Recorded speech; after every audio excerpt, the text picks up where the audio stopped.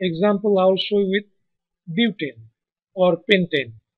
So for example, I have pentane, see 0 to 6 carbon atoms. So I will start pentane. 1, 2, 3, 4, 5. You guys okay with this, is right?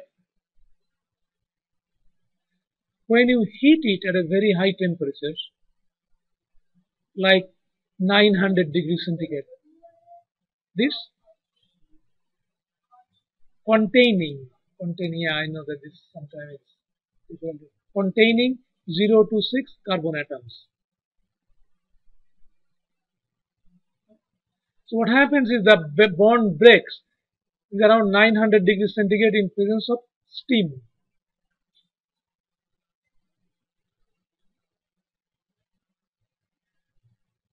They produce radicals by homolytic cleavage. So what will happen? One of the bond will break. So what kind of bond are these? What is the name? Fish hook.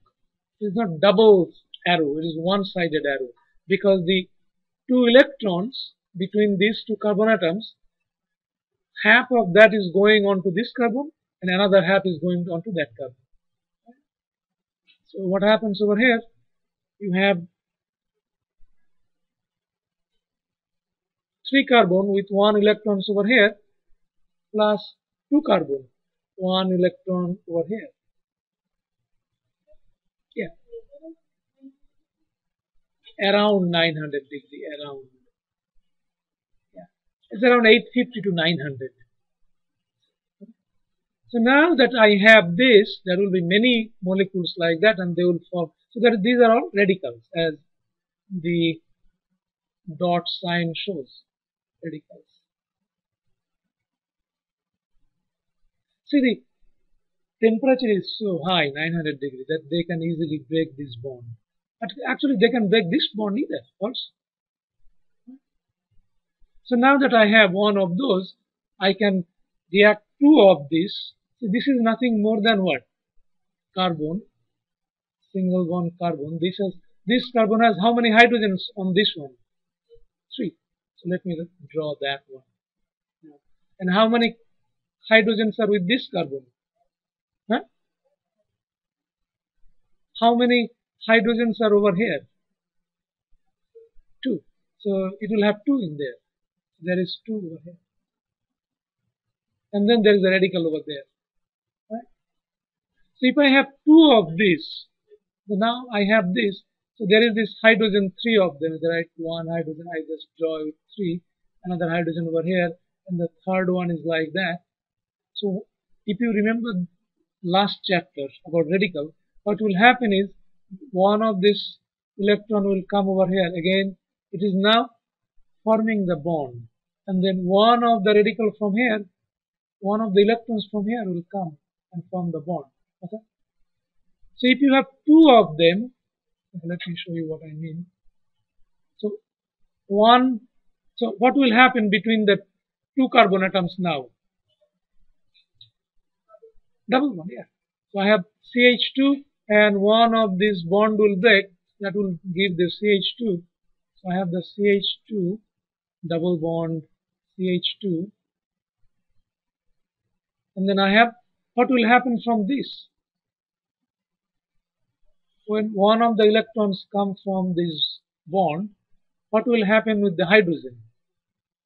So this will break. The other half of the electron will go on to the hydrogen, giving you what?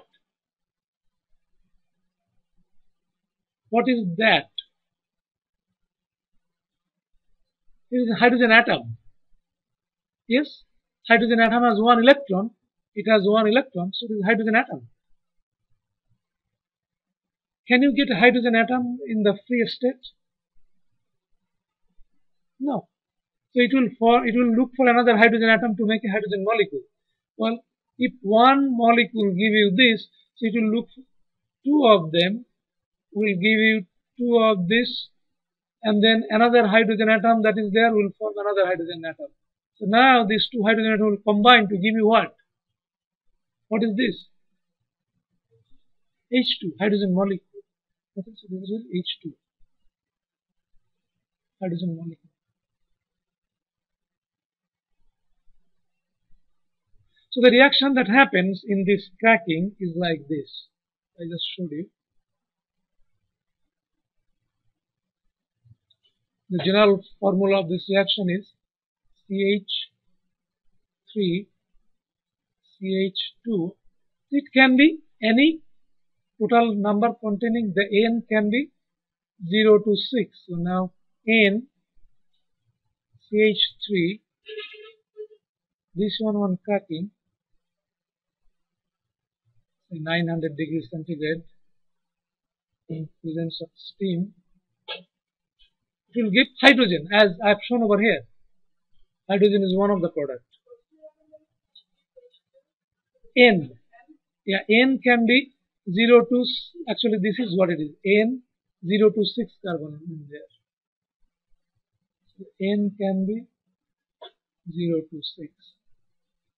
So now I have this hydrogen gas. Actually everything is going to be gas at that temperature.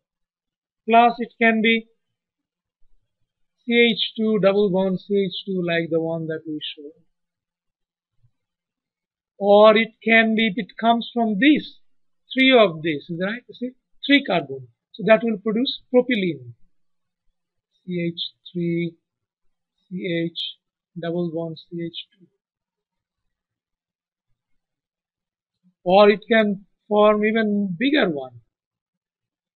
CH3, CH2, CH, double bond CH2. What is the name of this compound with 4 carbons?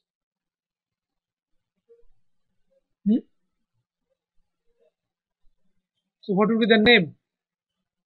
Butane. Yeah. So butane is the hydrocarbon with no double bonds. So there is a double bond, so it should be butane. So you guys got that right. Do you know where can you get ethylene? The simplest one. Where does it exist?